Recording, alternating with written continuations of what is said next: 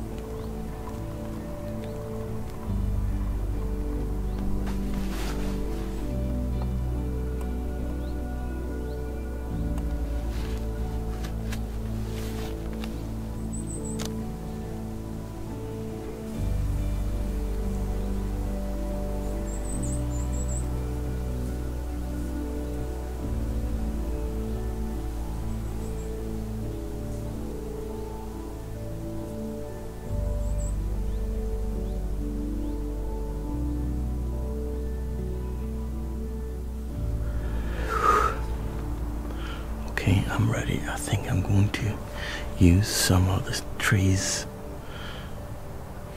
as a cover to get a little bit closer, but I don't want to push it too far. It's really quiet and no wind at all, so it's so easy to make noise in the forest. And I can see the cormorant as well further out. But what I'm going to do is try to get a little bit closer to the grey heron.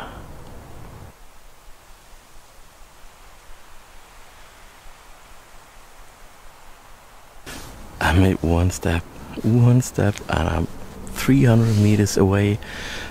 Didn't make too many noise on that step, but that was enough to scare away the grey heron. It's gone, and I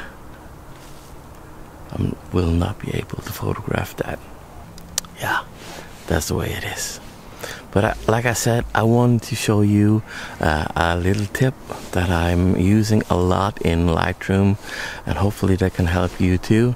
So let's head home and into Lightroom, and I will show you the rest there. So here I am in a Lightroom, and I think it was a couple of years ago when they introduced a new tool which I'm using all the time, and that is this dehaze. I really love that tool, and here is I'm going to show you why I love that so much. So this is a perfect example where I would have using it, and especially in the background here when you get some darker areas of like stripes with the shadow hitting it, and can be a little bit distracting in my opinion though. And also the bird itself is a little bit dark, and instead of using the shadow I use the dehaze. And look what's happening if I press that -5. You see, everything comes a little bit more flatter, but we will deal with the contrast a little bit later. So, but let's first show you what I mean about the background. You see this area here, and here it's a little bit dark, and what I'm using is the brush tool, and then take the dehaze and like experiment a little bit. Don't do it too much, and that will create some weird weird places and edges. But let's start with -10 and see here. If I just brush over here, see, everything is disappearing. So nice and so easy. Before I used the shadow tool here, but it wasn't good enough.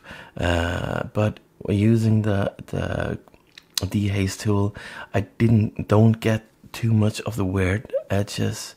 Same here, you can see everything disappearing. And sometimes if it's too much of the dark, some areas with some dark stripes like here, you can go over and do it again. You can do it over and over until it's you're satisfied with the result. Take the brush a little bit smaller and just go between. You see there's too much, so I pull a little bit back here, and you see it's easy to fix. Take this stripe here, and suddenly gone and gone. I really love this tool here. Look what it does, smoothing everything out. But sometimes when I use that, it can be a little bit cold in that area, so I need sometimes to warm it a little bit up. You see, really nice. If you want it a little bit lighter, you can also press the exposure a little bit. You see, it's matching more of the background here, and you can just keep doing it until you are satisfying. But like I said, I really like the easiness of that dehaze tool there. And I won't go through the picture and edit it with the contrast. I only want to show you how I can use the dehaze tool to control some of the darkest area in the background without creating some weird edges and weird looking pictures. You see, so easy. I really enjoy that. So hopefully you could find this helpful to use that yourself if you want. If not, that is okay, but I just have to show you this little tip here. And yeah, I hope you enjoyed it, and I will see you in the next video. Bye.